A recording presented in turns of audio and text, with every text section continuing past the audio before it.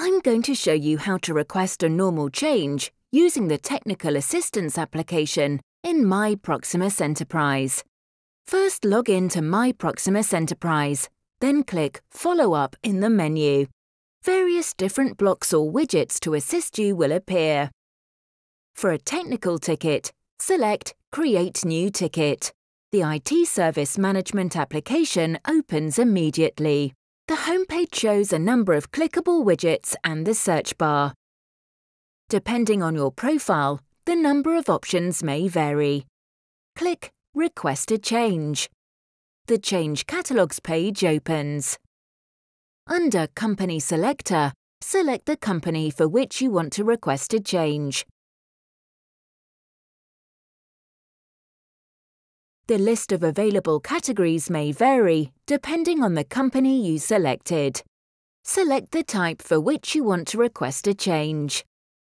In the normal change type, choose the category group Generic, which is reserved for a normal change.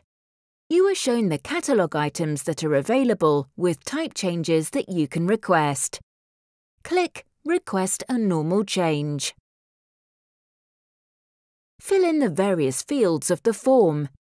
The account or company you previously chose via Company Selector is already entered here. Select the product for which you want to request a change. If there are already open tickets for this product, an overview appears here. Select the business service linked to the product. If there is only one, it has already been entered and you do not need to do anything. The linked contract and location are selected automatically. This may take a few seconds.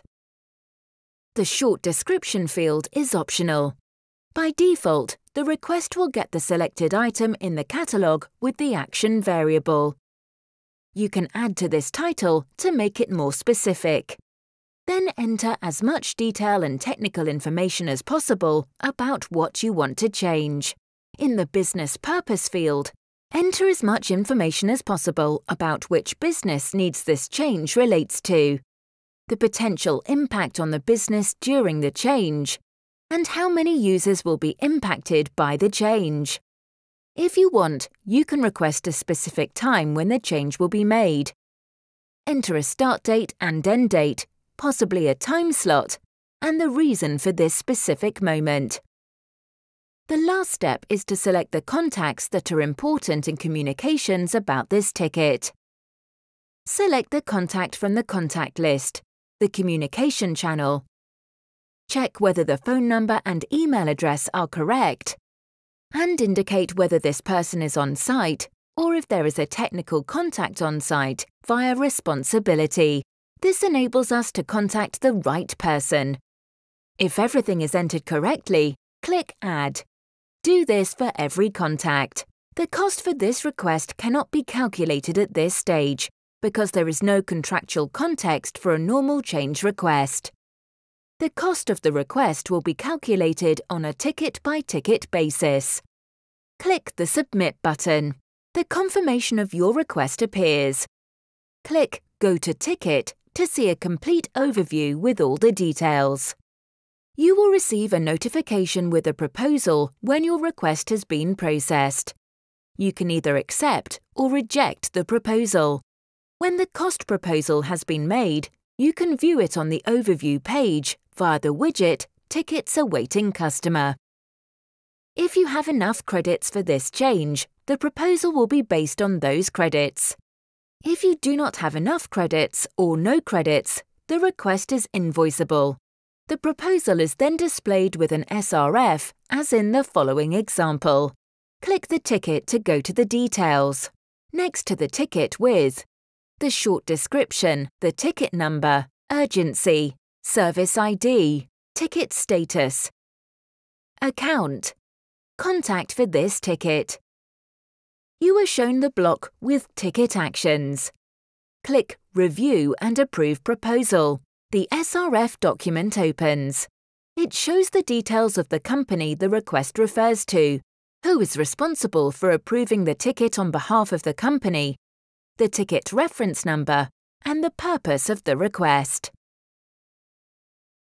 Any comments or additional information from the agent can be found under Description. You can also find the conditions under which Proximus wants to do this and a detailed breakdown of the costs in euros. There are 2 fields to fill in under Article 5. In the For the Attention of field, enter your name or the name of someone else in the company to whom the invoice should be addressed. This field is required if you want to accept the proposal. If you do not want to accept the proposal, you can leave this field empty. The reference field is free for you to enter any text you think appropriate. Finally, check the statement that you accept with the proposal or do not accept the proposal. In this example, I click Accept. Finally, click the button Approve Proposal when you accept the proposal. When you accept the proposal, the status on the page with the ticket details changes to Scheduled. The request has therefore been scheduled for implementation by our teams. In the chat bar, you can follow the status step by step and communicate with the designated specialist. You will also find a link with Accepted in the communication. Click the link to open the SRF document with all the details as shown.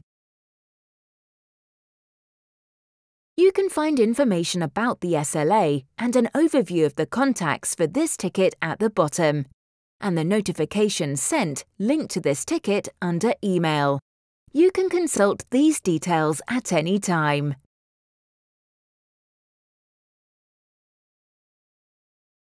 Proximus. Think possible.